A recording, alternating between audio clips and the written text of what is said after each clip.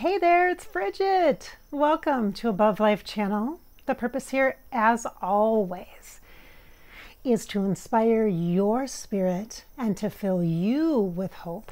As a result of our conversations and our time together, I sincerely hope that you receive the positive vibes and the good energy here on Above Life channel.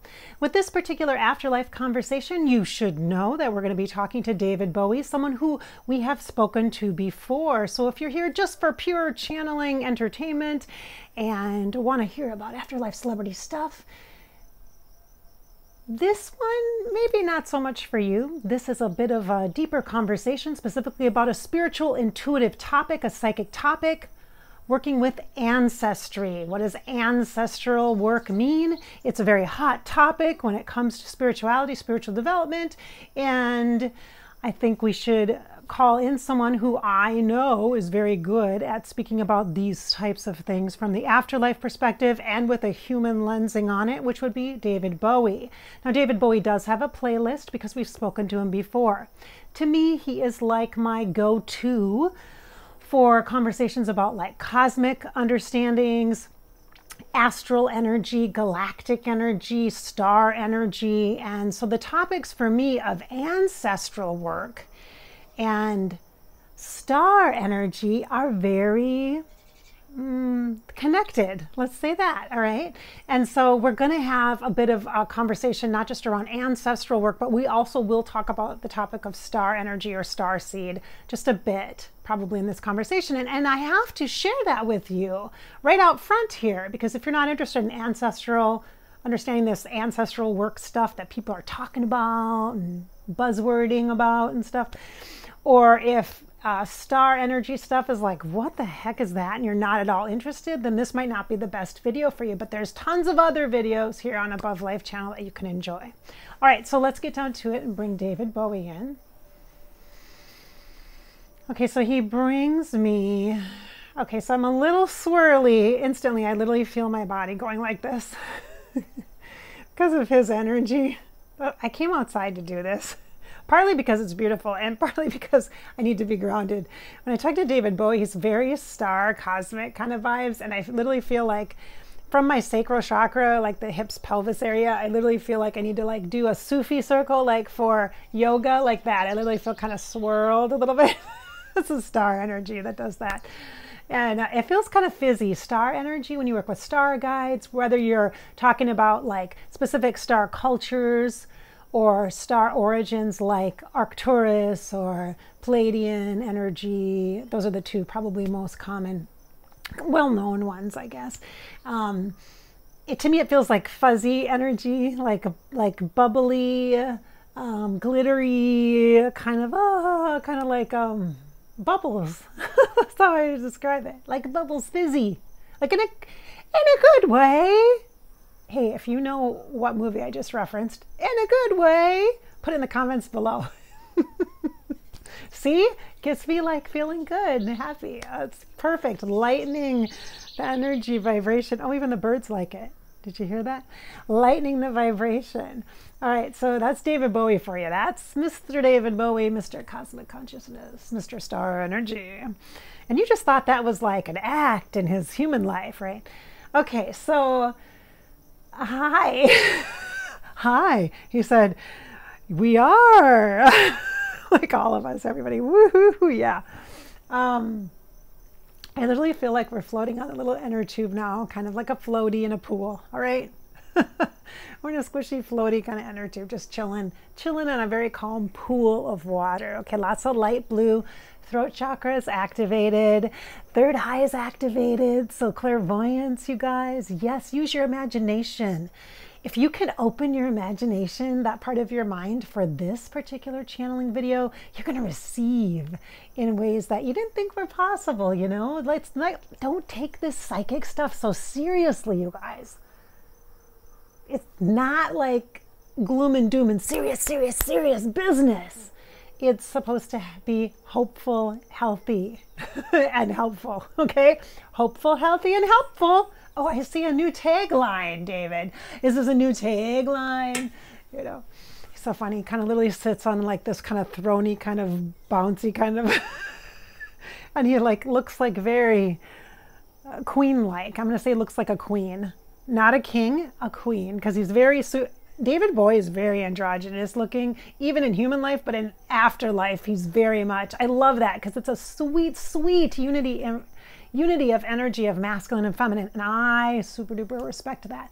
Which star energy, if you work with any kind of star energy stuff, that's what it is. Maybe we should define the star energy.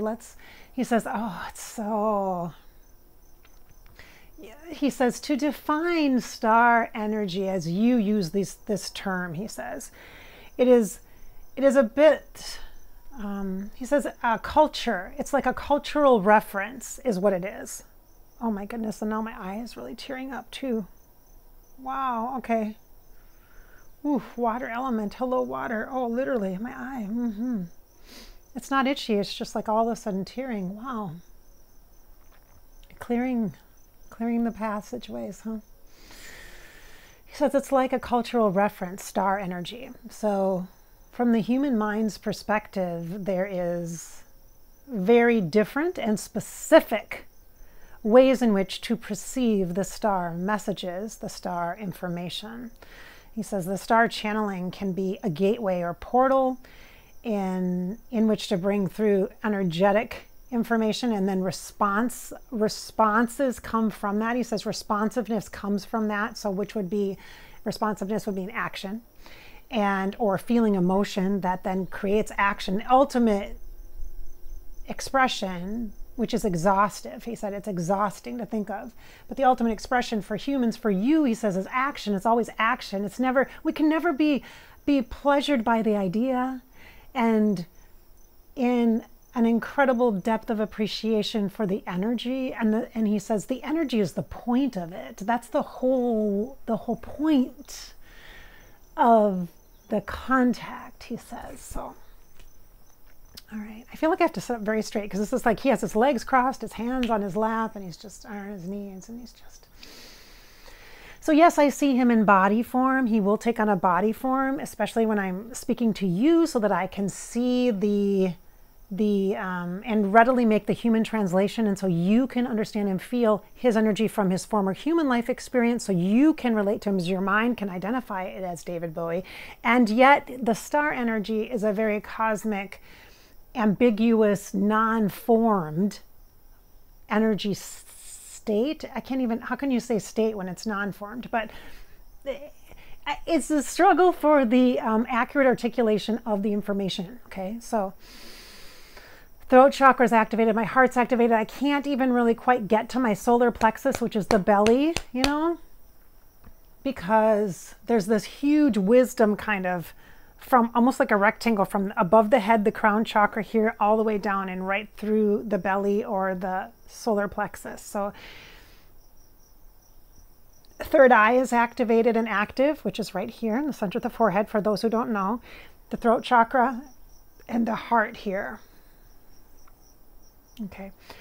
As Bridgette, I want to explain to you like my perception of how I understand star energy, so that people who are finding this video aren't jumping into the ET or alien thing, because for lack of better terms, that's kind of things that are tied up and caught up in energies that are not hopeful, helpful, and healthy. Helpful, and healthy for all of us. So I don't want to use those terms, and that's not what I'm talking about. When I'm talking about star energy, I'm talking about spirit guides, okay? I'm talking about spirit guidance, and I'm connecting into ancestor lines, lineage, like literally ancestry.com type of a thing, where you do that in your human form. Well, we're going to talk about that in this conversation with David Bowie from the afterlife. We're going to talk about the ancestry.com, but with star energy, because that's how, in part, that's part of my lineage lines, that's part of my ley lines, and as well as many other lifetimes. So I know, I haven't shared this with you here, I don't think. I share on Fairy Grasshopper. I do talk about my psychic experiences there, my personal path, and different experiences I've had, and I talk about intuitive topics and give perspective for people who are opening up intuitively or having massive spiritual awakening, or who are just interested in learning about energy and such. I share my stories and things there on Fairy Grasshopper YouTube, but I don't know if I've shared it here, but I have part of my lineage, part of what I consider my ancestral lines as a soul, as a spirit, believing in full-on reincarnation and being in body before and being in different types of bodies, different kinds of bodies, different planets or planes of experiences and incarnations as well. So I definitely have star lineage and star line energy, and I also have many other lifetimes. What you would consider, maybe, this term is so limiting, but past lives, I have that too. The one I'm working with right now a lot is my Celtic roots, the energy of that for me. I have a very deep bonded connection with my Celtic lifetime and experiences, and that is what originally, when I opened up to my spiritual gifts, that was one of the first spirit guides that I met, was Margaret, who was an aspect from that lifetime of my experiences there, and beautiful long red hair and this gorgeous Irish accent, and walked for many a nights outdoors in the freezing cold in my Minnesota winters, and spoke with her and talked with her, and just had such a kinship and sisterhood with her, connected to that from that lifetime that I spent there. So, and I'm sure I've probably had many, and so I'm working with that right now a lot. It's coming up again for me in beautiful, supportive ways. So with David, though, with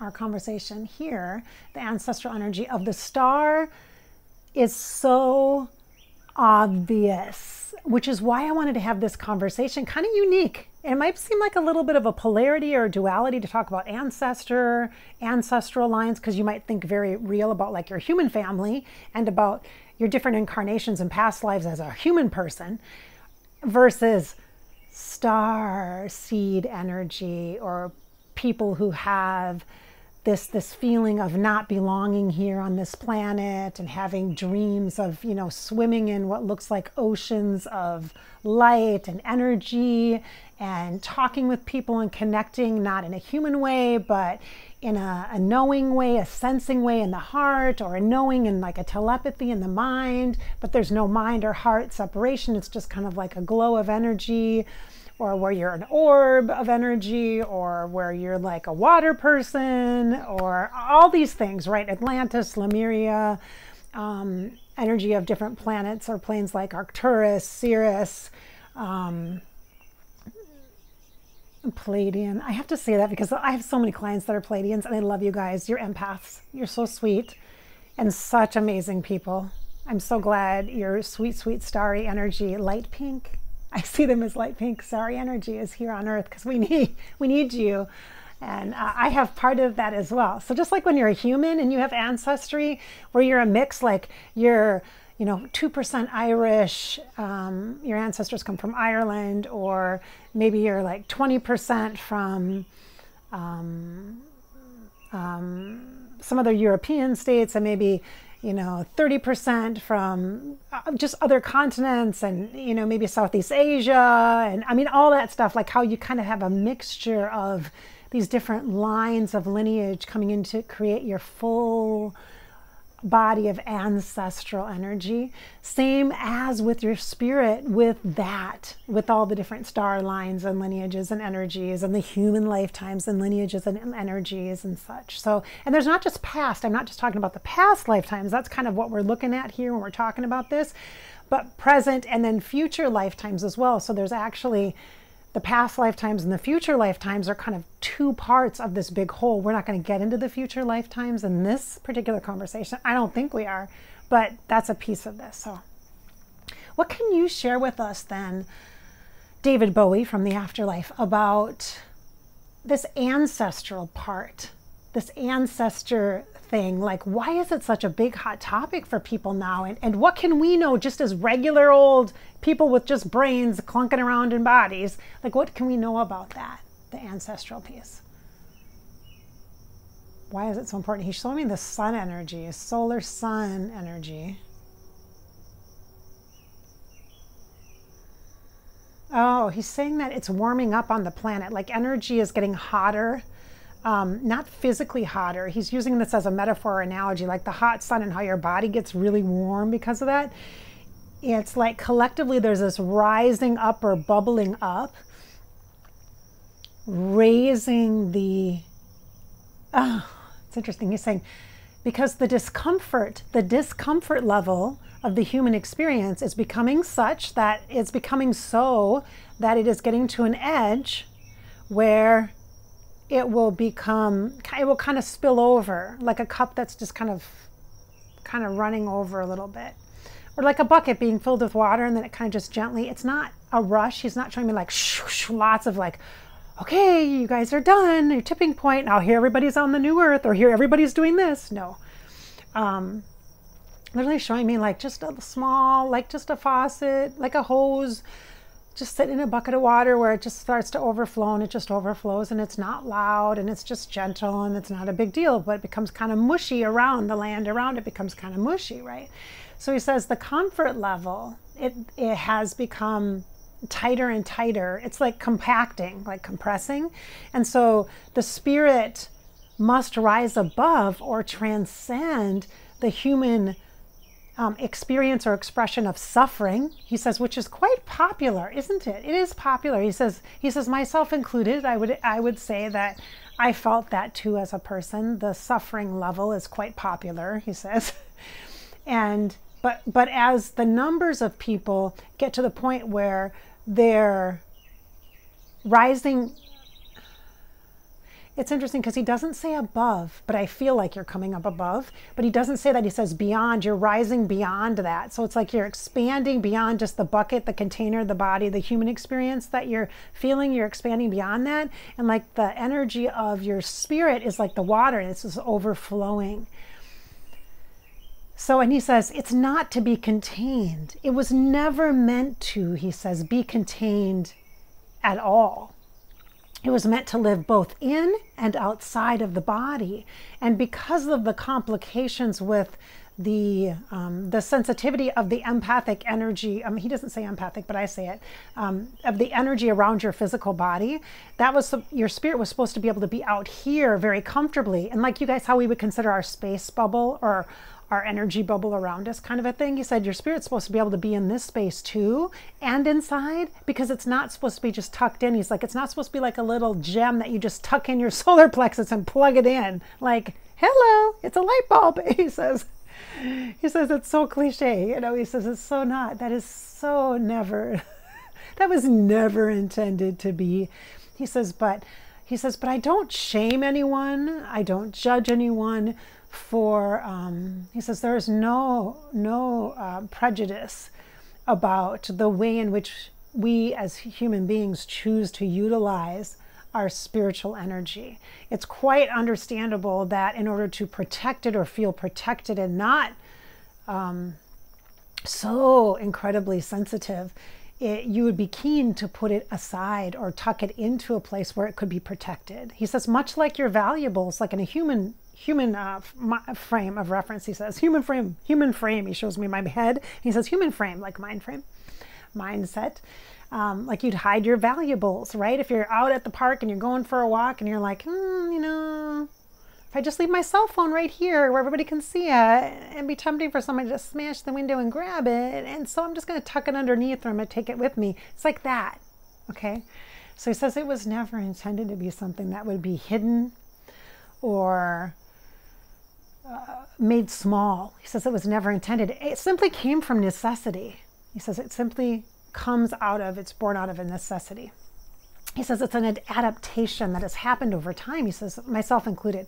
He says, but suffering creates this feeling of distance from yourself, which is your spirit, which is why people don't feel as though they know themselves. And so this has created this movement of a desire to know yourself, and you know yourself by looking back at the experience you've had. This is David Bowie saying, experiences that you've had in your life. But it's not just good enough, he says. It's not good enough anymore just to look at this lifetime, this one lifetime, because, you know, you go to therapy and you have all these talks and conversations and relationships, and he says you get a little,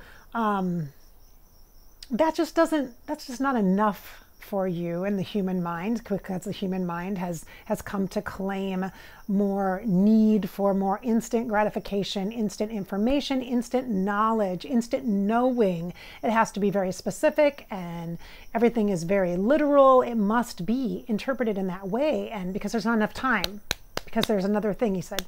So he's like, next, next, next, next, next, next, next, next. And he's showing me flick, flick, flick, flick, flick, flick, flick, flick, flick, flick, flick, flick, flick, like images like on Instagram and Facebook and just like in your face. He says, so you have adapted. He says, quite well. Like, this is not a bad thing.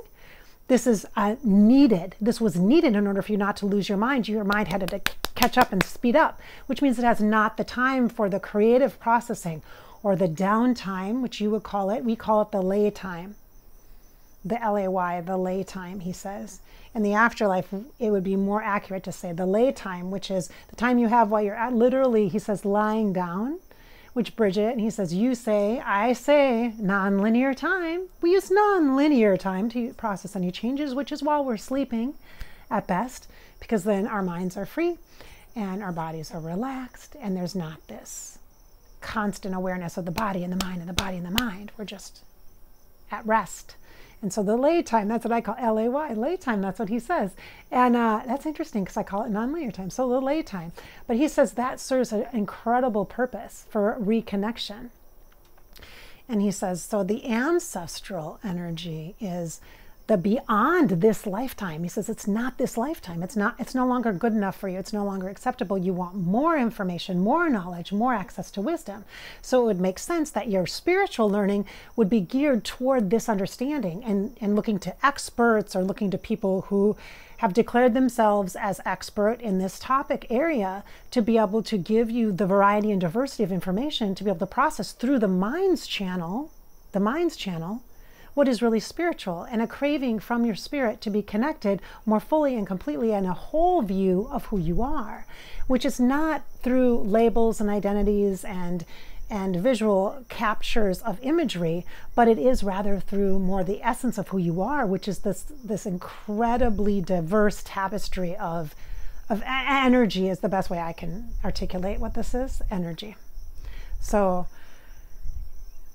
he says, it makes sense. It's your natural process for learning. This makes sense. And he says, this is a good thing. This is perceived as a good thing. If the mind needs a good or bad, which it clearly most certainly does, it's a good thing. It's a good sign, so to speak.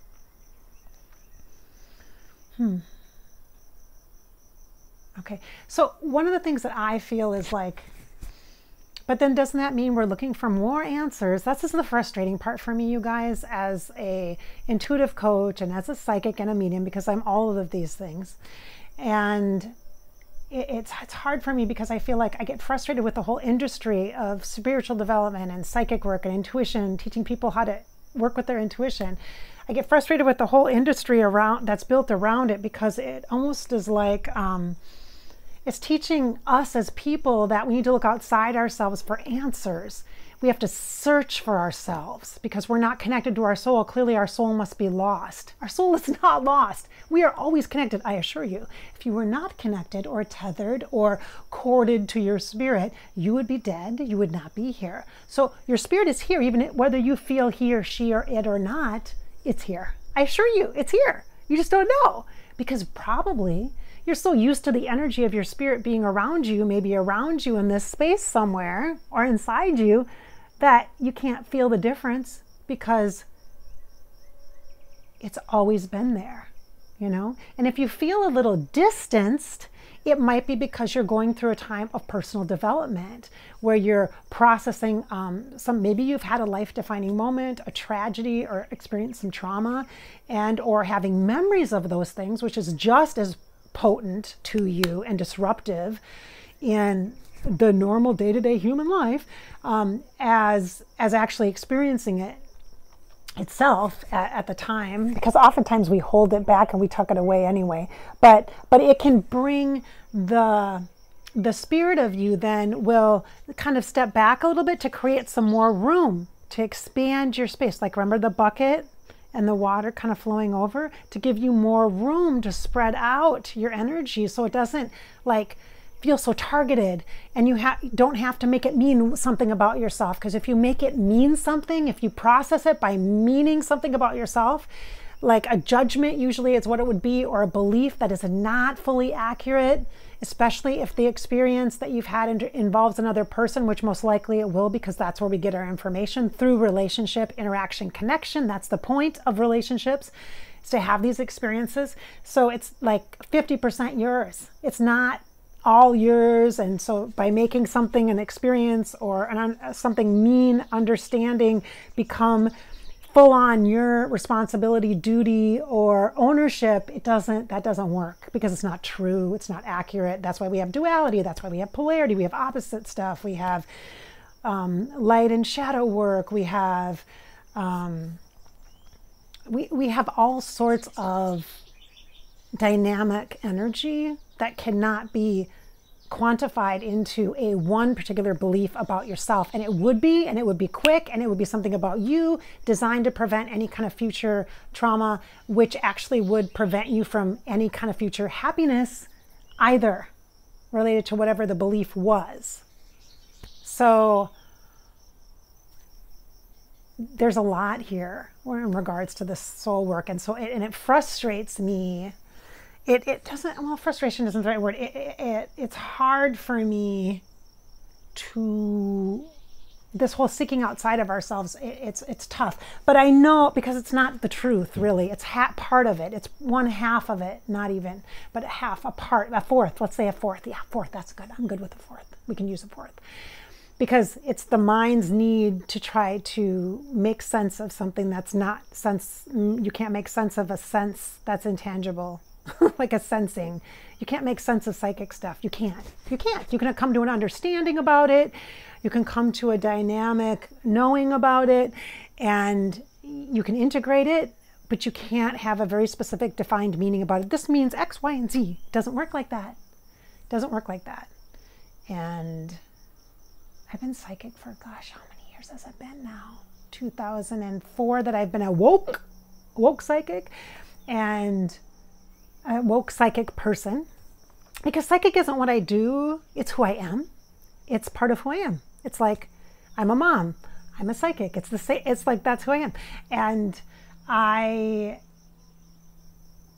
can tell you it's very dynamic. It's not just, there's no clear definition. There's no clear accepted understanding of what that means for everybody. I mean, it's just, so the seeking outside of ourselves and the feeling like disconnected from your spirit, you're not disconnected from your spirit. You're not abandoned. It's just being quieted.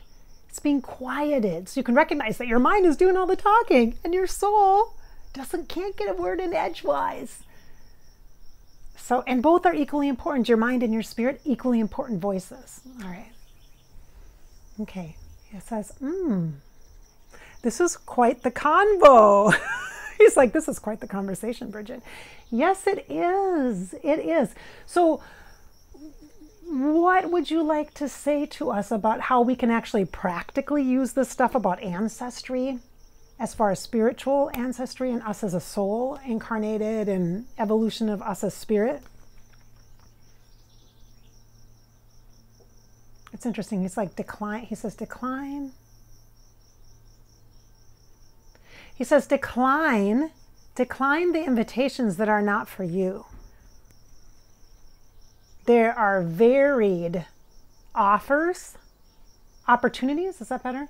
There are varied opportunities, and accept the yes that is right for you. So there's many different ways that people are talking about on YouTube and in books and other, psychic resources and spirituality, self-development resources are talking about ancestry and understanding that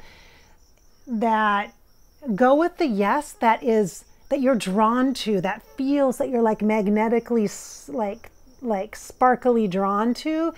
Not everything, because not everything, you don't have to learn about every single different ancestral kind of thing, like shamanism and paganism and like druidism and star seeds and I mean, there's so many, I can't even, there's more priestessing, and there's so much, you guys, there's so much, and so it'd be easy to get overwhelmed or caught off track or dig deeply into something that doesn't really fit you. That doesn't suit you. He's like, the whatever it is that sparkles, that lights up for you. Like, to me, he shows me like glitter, like whatever the magic is. Like if something lights up for you, and it's like you see somebody talking about shamanism, or somebody talking about a star, like the Pleiadians, for example, and you're like, ooh, oh, that sounds so fascinating to me. Follow that, because the curiosity is kind of showing me like the curiosity and intuition are working together to bring you the sweet, sweet relationship connection with your mind that you need intellectually to that culture or tribe or experience or time that you've had before. And it just gives you a little warm hug. It's like hearing from a family member you love when you connect at like the every year 5-year reunions, but you haven't heard from them. You don't usually hear from them that much, but when you hear from them, you're like, yay, like that. So not everything will fit you, and it's not supposed to, because it shouldn't. So it's okay to not like stuff and even be almost repelled by it, and then go towards something else, you know? Like if learning about Atlantis is your thing, or Lemuria, or you're really big into crystals and you're curious about like, just there's the Mayans, or the galactic energies, and whatever that means to you, because it means so many different things. Let's just be clear. It means a lot of different things, especially right now. Woo, let's not even touch that one. Okay. So that's good. All right. So go with what feels good. All right, you guys, because there's too much info. There's too much info. So what else? Oh, can I ask you about angels, archangels? Because I feel archangel energy, kind of starry energy, but also kind of modern, a nice, like a little bridge between religion, or Christianity specifically, and spirituality. So he says, Bridgette, that is an entire video. It is. That's an entire video. So he looks very gold now. David, why? What is with the gold? He said transcendent energy. It is a higher vibrational energy, and to honor the sun and the solar plexus, the spirit and intuition, he says. I'm like, okay. Okay. Thank you for that. Thank you, and nod for that. Thank you. All right, you guys. So I hope this video, I'm sure it's very informative. It's quite long considering what we usually do. And I hope you've learned a lot about it, about these topics, a little bit of star energy, ancestral information, and then also ancestor energy and information. I'm kind of understanding this because there's a lot in the field right now. There's a lot of information about both of these topics, I think, and this is a good place to start with Mr. David Bowie from the Afterlife. And this is the purpose of Above Life channel, to connect, to inspire our spirits, right? And to give us hope here, and to encourage you to live your life. It's your life after all. It's your job to live it, and just live it. Thank you, David, for being here. I appreciate it very much. And thank you if you've watched to the end of the video. Thank you so much. I'm looking forward to reading the comments below. If you're looking for more videos like this, go ahead and check out the playlist with David Bowie if you want to hear him talk directly more, because I know I've talked a lot based upon the infused knowledge and connection that he and I have together. It's really easy for me to talk to him and get downloads of information. So I hope you can do that too. Go ahead and check out the playlist for David Bowie on Above Life channel as well. Thanks for watching.